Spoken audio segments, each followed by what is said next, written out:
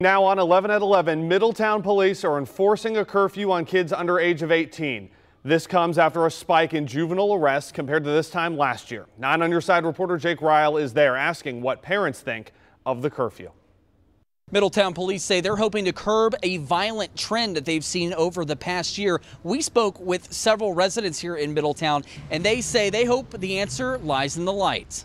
It's probably because all the drugs and violence going on. There's a lot of drugs going on around here. Middletown residents like Robert Robinson have seen this before. He has 2 kids, ages 6 and 8. After hearing several gunshots last summer, he's glad police are taking action. We freaked out, so I wouldn't want my kids out too late. The curfew will impact anyone under 18 years old. According to crime reports, there have been almost double the number of juvenile arrests this year compared to last. You see people trafficking drugs all the time, and that's one thing. My kids aren't allowed to leave my yard unless I'm outside. Stacy Neese says she's doing everything she can to keep her 4 kids safe. We went by streetlights.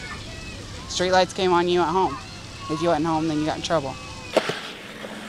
19-year-old Hunter Hall says he's seen kids doing drugs, but thinks the curfew could be good for them and the community. I'd say there's a lot of underage kids that are doing drugs that when they turn 18, they'll probably decide that they don't want to do drugs anymore. Residents tell us they're glad the curfew is in action.